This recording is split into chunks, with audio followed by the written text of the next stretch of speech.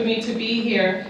You know, a 6-year-old was saying the Lord's Prayer, and it sounded something like this. Give us this day our daily bread, and forgive us our trash passes, as we forgive those who pass trash against us. Got any trash passers in here?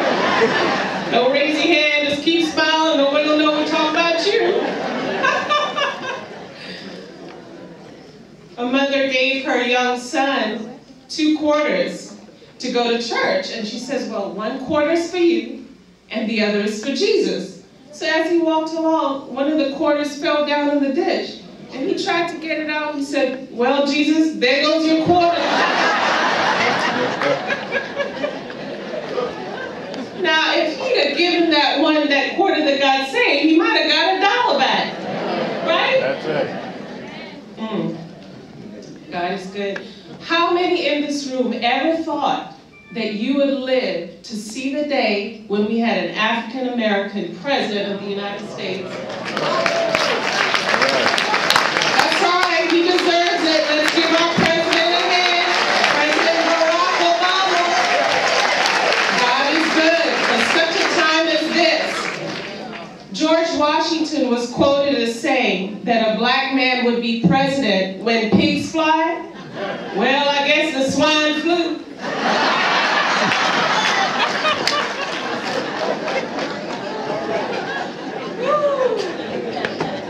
Some people say that I resemble Michelle Obama, which is a great compliment to me. But you know, we do have something in common though. We both have Secret Service. Do you know, I can't shake them. They follow me everywhere I go. When I came in here this morning, they followed me right in here. I just can't shake goodness and mercy. They follow me everywhere I go. Anybody have Secret Service in here? All right.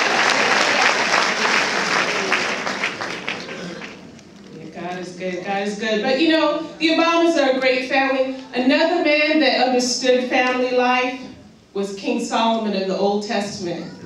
Some say he was the wisest man in the world, but I don't know how wise he can be with 700 wives and 300 concubines.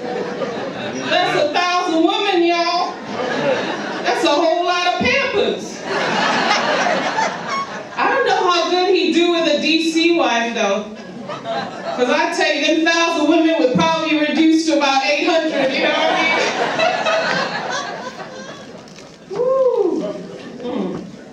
I came downstairs one day, and the Lord has blessed us with 3 sons. I found my middle son drawing all over my coffee table. I said, son, are you drawing all over Mom's coffee table? No. You know liars can't go to heaven. Are you going to heaven, Mommy? Yes. Would you like to go to heaven someday? No, I'll stay here with Daddy. My husband and I laugh about that to this day. He used to suck his thumb too much, so the pediatrician said, you know, you keep sucking your thumb like that, your tummy's going to swell up. So later that day, he and my husband were in the Safeway checkout line, and there was a pregnant lady standing in front of him. I'm so glad I wasn't there. He looked at her stomach, looked up at her, and said, I know what you've been doing. The checkout lady looked at my husband like, what have you been teaching that boy?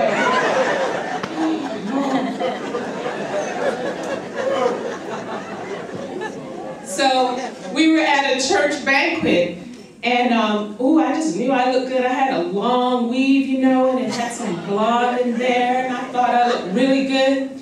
So I was saying something that I thought was so profound. So I turned to my husband and I said, honey, isn't that just so profound? He said, I don't know, but that thing on your head is sliding back.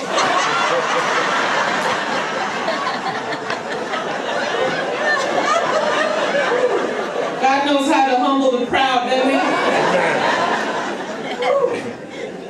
So I dedicated this song to all the weave wearers in the room. You know who you are. Don't raise your hand. And I'm going to do a little practice. When I say, oh yes, I'm the great pretender. You say, ooh. Ready? Oh, yes, I'm the great pretender. Pretending that this is my hair. My weave is such, I pretend too much. It's too tight, but no one can tell. Too real is this feeling of make-believe. Too real when I feel what pins can't conceive. Oh yes, I'm the great pretender. Prancing and strutting around. My weave is such, I pretend too much. It's too tight, but no one can tell.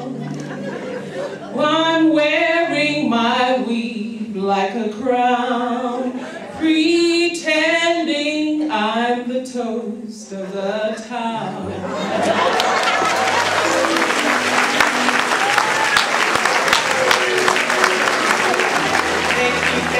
Thank you so much. Well, I have a surprise for you. I brought a friend with me all the way from the sunny island of Jamaica. Give it up for Miss Uh-Oh.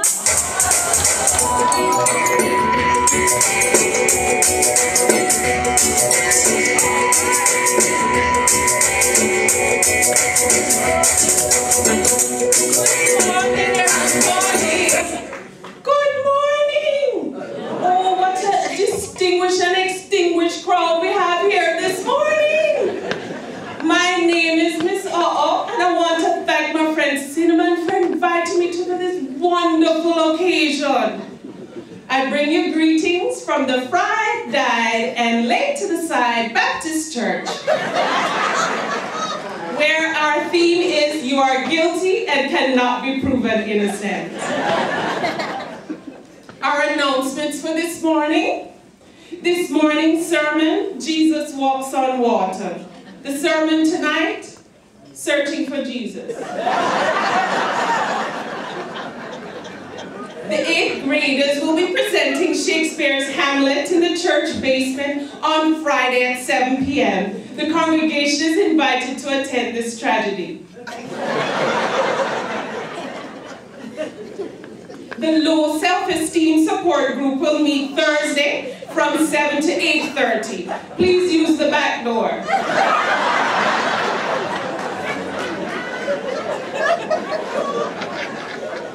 You know, you shouldn't laugh at that. What's wrong with Christians? The peacemaking meeting scheduled for today has been cancelled due to a conflict. We would like to apologize for those who came out to the Youth Explosion Conference last night.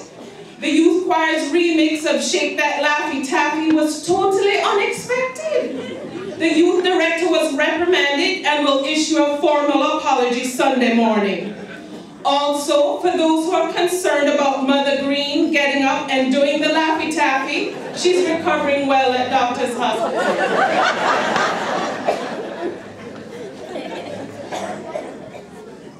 Saints, don't forget to place your order for the chitlin dinner this evening. Those of you who are skeptical after the last dinner, Pastor Happy prayed over the chitlins, and no one from the drug rehab ministry was involved in the preparation this time.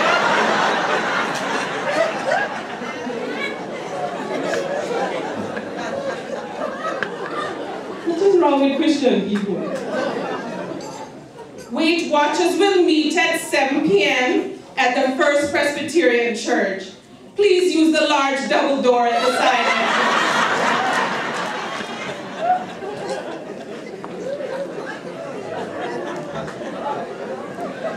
Pastor would like to thank all of you who paid your tithes last week. If you write a check, make sure it doesn't bounce. You're still encouraged to pay your tithes.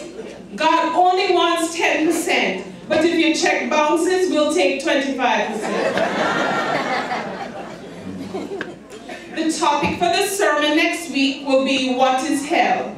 Come early and listen to our choir practice.